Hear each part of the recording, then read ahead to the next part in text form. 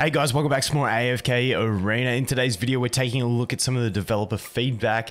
This did come on Saturday. Unfortunately, I wasn't recording over the weekend, so we missed that. Also, before we get into it, to the regular stream goers, I finally got what my family has had for the last 2 weeks. So I'm going to put this video out, and then I'm probably going to head back to bed. So no stream today. We'll tee up for Wednesday, and should have plenty of summons with the new hero that should be dropping on Global by then. So let's get into it.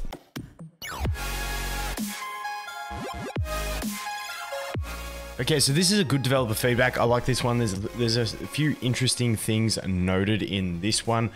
So for the first one, question, will rank rewards for the Fabled Realm be adjusted in the future? So the Fabled Realm was that thing. So in the Twisted Realm, there used to be a point where people would stop leveling their crystal because if they went into the next bracket, they'd get less rewards because they wouldn't be at the top. So they introduced the Fabled Realm for everyone above a certain level in the crystal, which resets every, I think, 2 weeks, like the level requirement, so that if you're above that, you can keep pushing your levels and know you will get the legendary rewards. So what do they say? In regards to the Fabled Realm, our initial intention was never to overemphasize rank rewards, nor the pressure that some players may have felt in pursuit of attaining these rewards.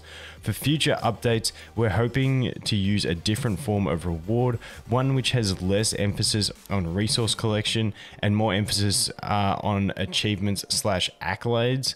Players that obtain a high rank will be able to feel a great sense of pride for having achieved their goals. Another benefit of reaching such a high rank is that there are bonuses which can be shared amongst guildmates of these high ranking individuals. So I'm not too sure what the issue is with rewards. I've never made it there. I'm not too stressed about it. I think it's because you're obviously getting your juice and stuff like that, your tree juice and all that sort of stuff. So I guess people are feeling too pressured to get up into the Fabled Realm, but I thought they were just giving Fabled Realm players the standard rewards, but it must be increased drops for being in there. So I guess they're going to try and balance that out, because I guess that means some people feel like they have to wail to get to that level to go ahead and do it. So if they just give some, like, you know, achievement accolades, aesthetics, something like that, I think it'd be fine. See what happens. Next question. Will I be able to acquire dimensional crossover heroes that were released in previous crossover events? This is a good question, and I'm glad they actually threw it in here. It seems like the kind of question that might get dodged, but they actually put it in. This is a topic which has received a fair amount of attention, and we're thankful for the suggestions and feedback we've received from you.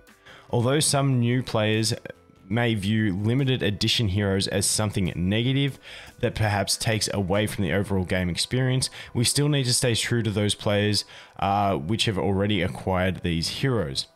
We've recently been considering implementing a new type of feature, which for now we'll call special hires, that will allow players to hire out limited edition dimensional heroes from other players for extended periods of time at the expense of free in-game resources. For other players that loan out their heroes, they'll be able to receive rewards in the form of companion points for their contributions. So for me, okay, so for me, I'm curious to see what everyone else thinks. It says we still need to stay true to those players which already acquired those heroes. I don't think anyone who already acquired the heroes would be upset if new players could get said heroes. They'd only be upset if they could get them cheaper, I feel. Like, you know, for less in-game resources. I still think my idea of having like Ghost Silhouette generic McGee mage that has exactly Irons' abilities, like, but doesn't have his appearance or his name, and they can rename the abilities, but it does the exact same thing. And you have a permanent exchange shop where you can get like these silhouette characters that are just like just make him like a general wizard with a stick as a staff, and like, so you got no crossover in the like looks of him. It's not like an Iron silhouette, it's just like a generic wizard. Make a permanent exchange for all of dimensionals, but have them in, it's like generic characters with different names, rename the abilities, but they're exactly the same, and you can't have both the crossover character and the silhouette character, and that means everyone can get them, but it's still, you're going to have to do the dimensional exchange for whatever it cost the like back in the day. to do it. I feel like that would be sick. I don't know if it's blurring lines on the you know, the IP and the contracts and stuff like that, but I feel like it should be fine. Once again, I've said this before. I don't know. I just say that because I hope it would be. But I feel like that would be the easiest way. Like, once again, staying true to the players that which already acquired those heroes. I don't think anyone's going to care. I personally don't, but hey, that might just be me. You guys might get salty if other people could get them. But once again, I feel like that would be to an extent where newer players can get the functionality of them. Keeping in mind, dimensionals also increase the level of your crystal. So, like, I know this is like whale territory, but if you have if you come into the game now, whale to the fullest extent, you still won't be able to get the same level cap as someone who's collected the dimensionals. So, I don't know. I don't know. That's just my feels. I'd love to see an exchange, but hey, being the permanent, well, the extended hire, hell, man, depending on how extended it is, if it's like I pay 1,000 diamonds and I get irons for a week, man, I'm pushing campaigns so hard on my new account. Like 100% I'm pushing him. But yeah, it depends how limited, because special hires and being it only dimensionals doesn't matter, because the only thing anyone wants to hire for campaign, like any low level character, isn't irons. You just mercenary and irons. Any stage you're hard to stuck at, put irons in, instant win, move on to the next one. So hey, if you're gonna let me push with the 30 signature item irons from the start of the game for some in-game resources, I'm all for that. I am 100% all for that. So, and like staying true to the player base, will people then get salty that other players can do that? Not saying that's what they'll do. Anyway, you guys get it. Let's zoom out. Let's move on to the next one, which is this one here. So let's zoom back in to about there. That should be good. Okay. Many players get stuck on chapter 34. Are there any plans to adjust its difficulty? The issue was brought to our attention in our previous update, and we plan on adjusting the difficulty of chapters 33 through 39 with the implementation. Yeah, well, we already had that in the notes. Going forward, we'll be exploring ways to help aid players through tricky stages while still posing a challenge. In short, we're striving to make stage progression a smoother, more enjoyable experience. One example which could be implemented is to reduce the difficulty of a chapter once a certain number of players have completed it. I mean, that's pretty much what they do. They gradually reduce the difficulty of previous floors of tower and previous chapters to smooth progression. I think it's what they're already doing. I just think chapter 34 was like a particularly tough one, because every time I jumped onto someone's account on chapter 34, everyone was on chapter 34.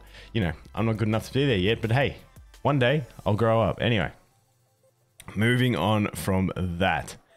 I might have leveled up the wrong hero. Are there any plans for a type of hero reset scroll item?